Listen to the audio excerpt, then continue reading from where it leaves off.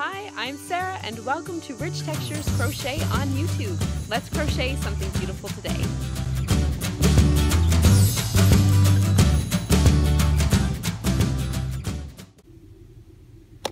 Hello everyone, I'm Sarah of Rich Textures Crochet and welcome. Today we are going to learn how to work the simple single crochet edging which I have added to each of my panels on the wedding throw crochet along. So what I've done is I've crocheted a little swatch here for you, and I'm just going to give you some tips and pointers as far as how I make that final single crochet edging around each of the panels. Now for the edging on your panel, the first thing that I've asked you to do is on the right hand side, with the right side of your fabric facing, you are going to join your yarn with a slip stitch in that top right hand corner. And thank you so much for joining me today. If you haven't already, be sure to subscribe to my YouTube channel. It's updated weekly with free crochet patterns and stitch tutorials. So I just do a simple slip stitch join, and then you're going to single crochet in each stitch all the way across the top of the panel. So simply work a single row of single crochet stitches.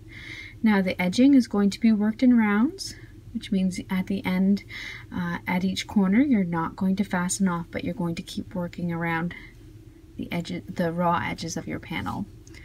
So simply single crochet, and depending on which panel you're working on, whether it's the narrow panels or those wider panels done in this waffle stitch design, it will depend on how many stitches you have across the top.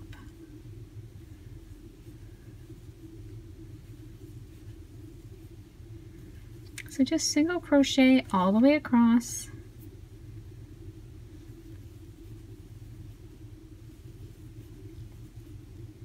When you come to your corner stitch on the opposite side, your final stitch, you are going to work 3 single crochet stitches. So there's 1, 2, and 3. So what that's going to do is it's going to bring you around to the next side of your panel, and then you have this raw edge.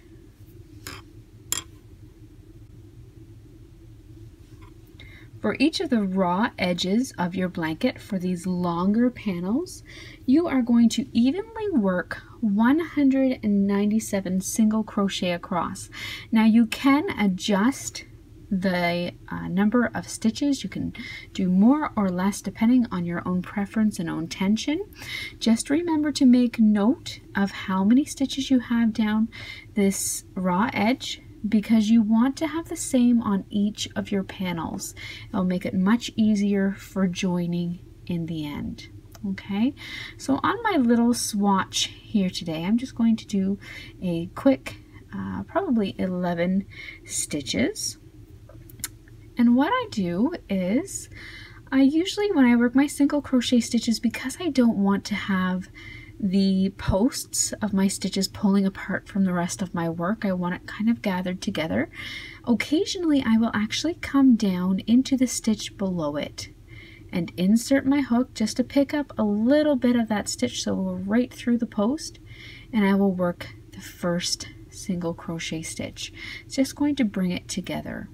Okay, so there's 1, 2.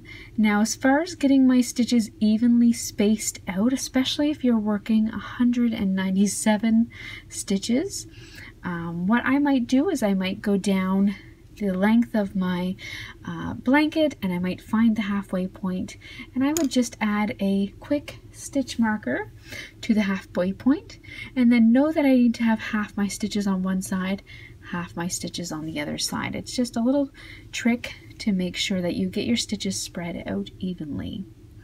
Okay, so I've done 3, 4. I'm going to come down again into the middle of the next stitch, and 5, then 6,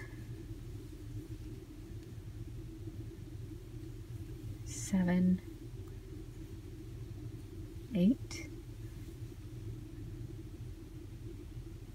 go into the middle, 9, 10, 11. And again, I want to kind of come into the middle to bring these closer together. If you don't mind the posts pulling apart a little bit, you can just simply work those single crochet stitches around the posts. It's up to you. Okay, so then I've worked my 11 stitches. I'm back to the next corner stitch. In that next corner, I'm going to work 3 single crochet stitches again. 1, 2, and 3. I will have come back across or up to the top, and I'm back on my, I've come around to my next side. I'm then going to single crochet in each stitch all the way across.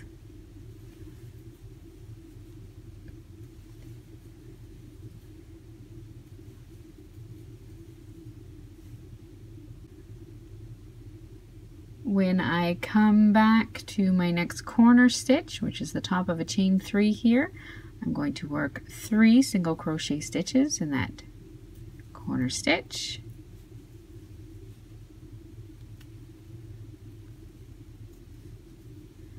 I'm now working along the other edge, and again I want to have the same number of stitches. So I had 11 stitches on the other side. I'm going to need 11 stitches on this side. So again, I'm coming in to the next stitch because I kind of want to keep those 2 posts together. There's 1, 2, 3, 4, 5,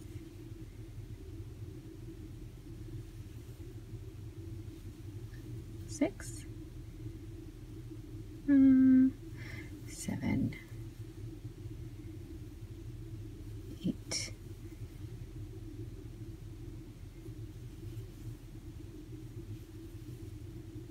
9, and then 10 and 11.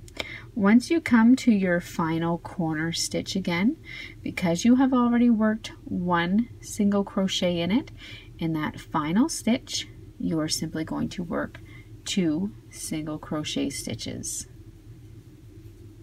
It'll bring you around to your first one. You're going to join that first stitch with a slip stitch, fasten off, and then weave in your ends. If you desire, at the end of each, you can block your panels if you'd like. It might partly depend on which yarn you chose, and it also may help you to make sure that each of your panels are the same length and that your edges are straight. That is the simple single crochet edging. Thank you so much for joining me. Happy crocheting until next time. Bye.